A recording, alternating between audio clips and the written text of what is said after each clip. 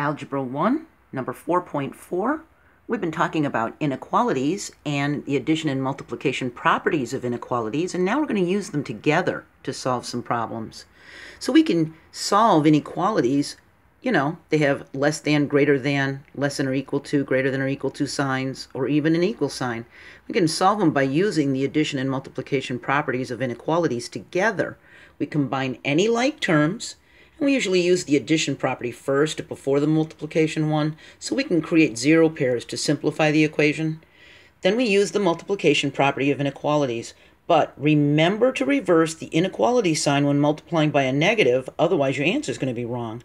So also remember in this Algebra 1 playlist that there's links in all these video descriptions for more help. I just started doing that in this Algebra 1 playlist, okay? So here's our first one. We've got 8y plus 6 minus 3y is greater than 21. And we combine like terms on both sides of this inequality sign. We got an 8y and a minus 3y. That gives us 5y. We have our plus 6 and our greater than 21.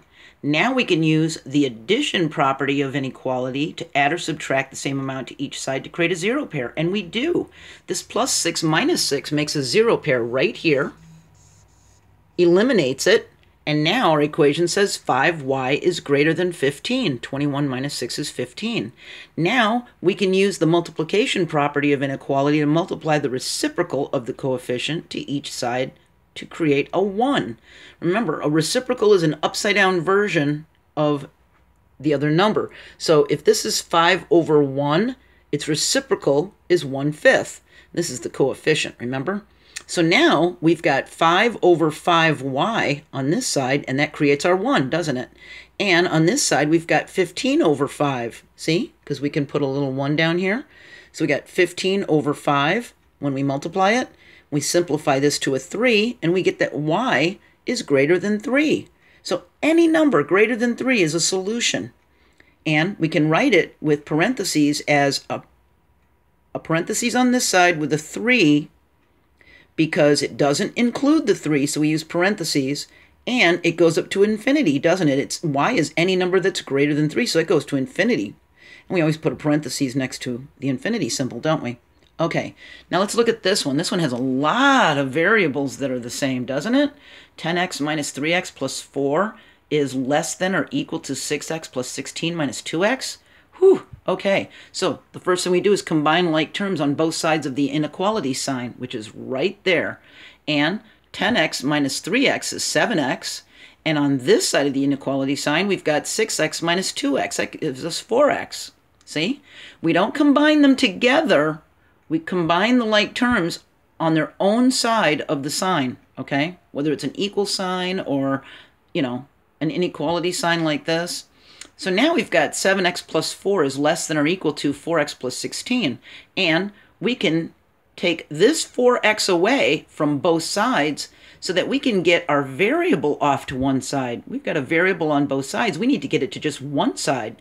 So what we can do is we can either subtract 7x from both sides, or we can subtract 4x from both sides.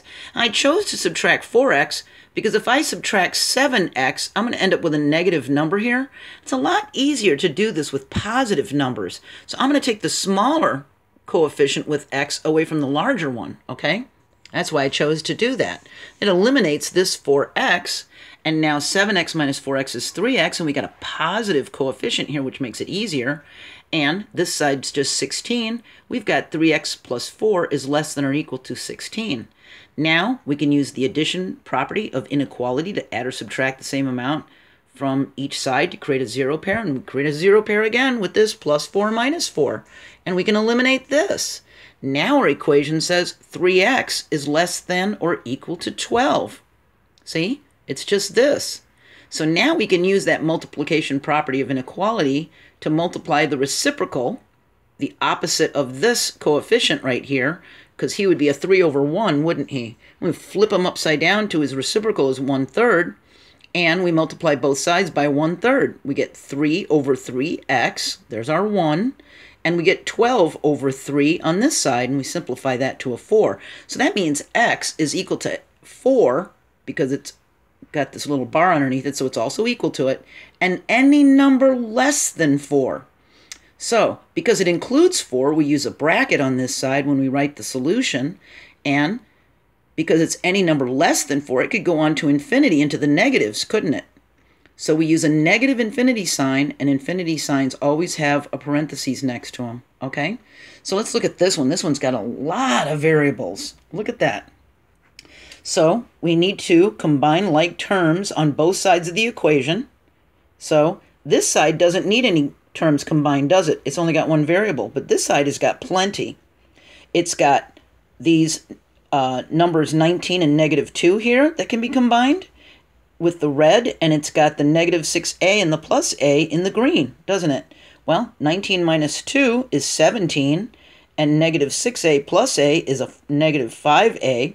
So now we got 17 minus 5a is less than 8a minus 9. Now we can use the addition property of equality to add or subtract the same number from each side to create a zero pair. And we've got an 8a here, so I took away 8a from both sides, and I could have taken away 5a here so that we had a positive variable and coefficient, but I wanted to show you what happens when we get a negative. So I took away the bigger one this time, and that created a zero pair right here. It eliminated this plus 8a with the minus 8a, and on this side, we've got negative 13, because remember, you add the opposite. So instead of subtracting a negative, you add a positive, so it's a negative 13a. All right, so now we got 17 minus 13a is less than negative 9. Now we're dealing in all negatives. And we need to get this variable to one side by itself, so we need to get rid of this 17 and that 13 still. So we use the addition property of inequality again, and we subtract 17 from both sides. So now I'm getting rid of this 17 by subtracting 17, but I got to subtract 17 from that side also. We're going to add the opposite, right? So that's going to be a negative 26. Now we've got negative 13a is less than negative 26. We can multiply both sides with the multiplication property of inequality to get our 1. So this is negative 1/13 times negative 13. And this becomes a positive 13, because 2 negatives, over 13. We got 13 over 13a, and it's positive now. On this side, we've got a negative 26 times a negative 1/13. It ends up becoming positive 26 over 13. When we simplify it, that's a 2. 13 plus 13 is 26. So a is greater than 2. So any number greater than 2 could be a. See? And we reversed the sign because we were multiplying by a negative. See? It was going this way, and now it's going this way. Because if we didn't reverse it, it wouldn't make any sense, would it? All right, so our solution is 2, and all the numbers into infinity that are greater than 2 as our solution, okay? Now, we also could have done it this way. We could have used the addition property of inequalities when we were at the 17 minus 5a is less than 8a minus 9. We also could have done it this way. Instead of subtracting the 8a like we did over here, we could have added the 5a, see? And we subtracted this one before from each side. And remember, we got the negative 13 down there, this negative 13a. Well, we also could have solved it this way. This would have been acceptable. We could have added 5a to this side and 5a to this side and created a positive 13a on this side. Then we could have added a 9 to this side and eliminated this 9. And that would have given us a positive 26 on this side and a 13a on that side, and we would have dealt with all positive numbers. So see what the difference was between taking away the larger coefficient and variable instead of adding the smaller one to this negative one, see? So, sorry about the focus there. So now we've got positive 26 is less than 13a.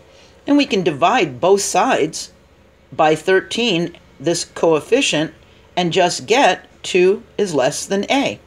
And our solution, see, is a 2 comma infinity. It's the same thing, any number greater than 2. any number greater than 2. So we get the same answer, we just solved it a little bit differently, and this is actually quicker. See? So as you get good at this, you'll be able to solve it quicker like this, all right? So that's how we can use the addition and multiplication properties of inequality together. And we're going to move on to the next unit, number 4.5, and we're going to talk more about inequalities, okay? I'll see you there. Bye.